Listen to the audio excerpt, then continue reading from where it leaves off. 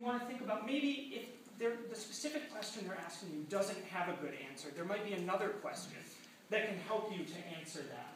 And by sort of backing up and seeing the big picture, you might be able to do a lot more to be helpful to the organization. That being said, in making recommendations, it's especially important to think about institutional capacity.